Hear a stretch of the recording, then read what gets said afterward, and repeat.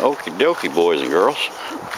Last night we had winds with rain approaching 70 miles per hour, and I came back out here and I closed up these ends on this Chinook 14 by 12, and I actually thought when I come back out here today it was going to be blown down, because them were some big winds.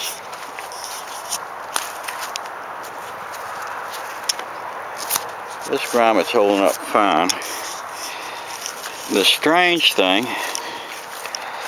is I come out here the other day and looked at this thing, and this is partially my fault. This isn't bungee cord, this is a paracord. But I didn't have, before last night, we didn't have heavy winds. This damage here came before the high winds. I have no idea why. But closing up these sides, as you can see with a 14 by 12, you got yourself a whole tent. That hammock gets buried inside here.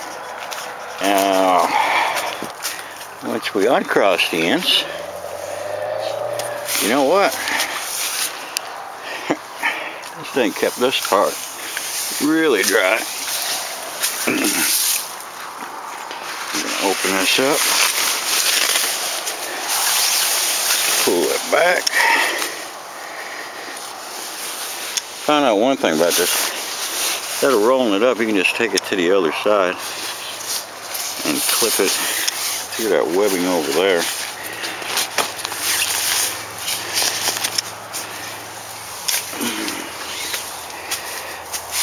Yeah, you would have seen the rain last night.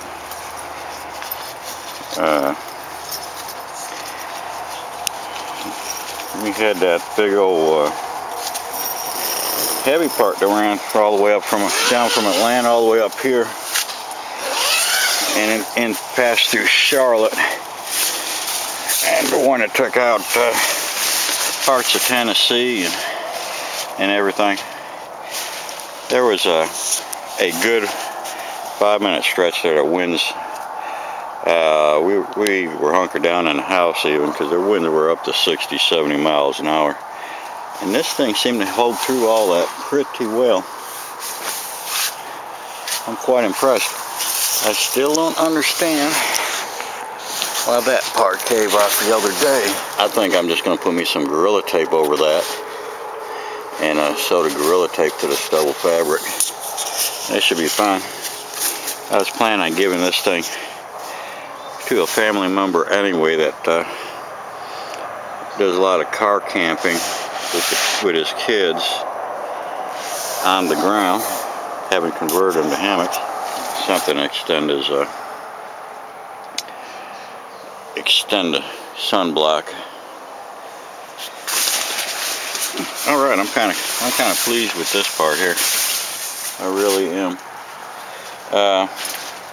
If this thing's this dry right now, I'm going to have to assume that the other day when it got wet inside here, it had to come from the fabric itself. There's not a drop in here this time. So with a rain fly, this hammock is perfectly fine.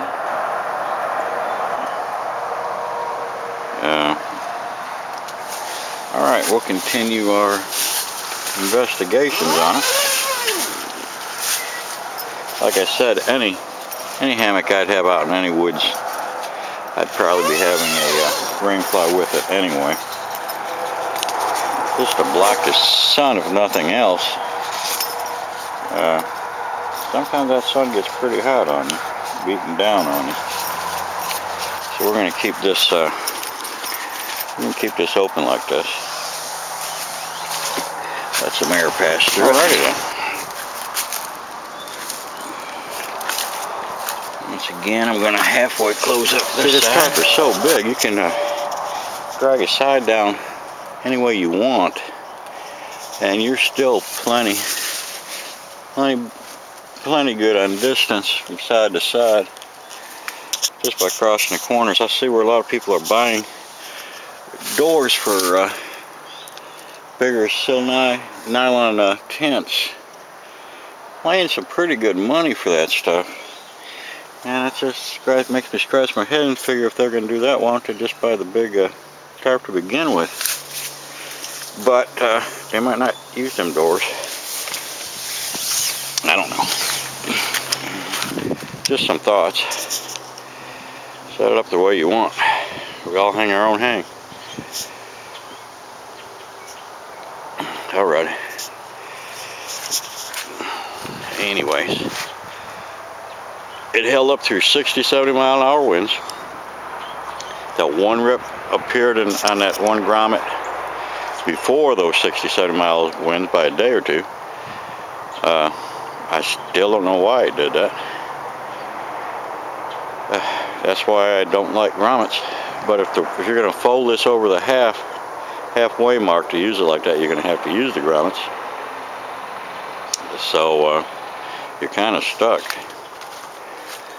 You're pretty much stuck. Anyways, overall, it was probably, the seams didn't seem to leak any place. Overall, for its price, I guess it's kind of hard to beat. But I hate that one grommet. All right, Chinook 14 by 12 hanging there. We will see you in the woods later.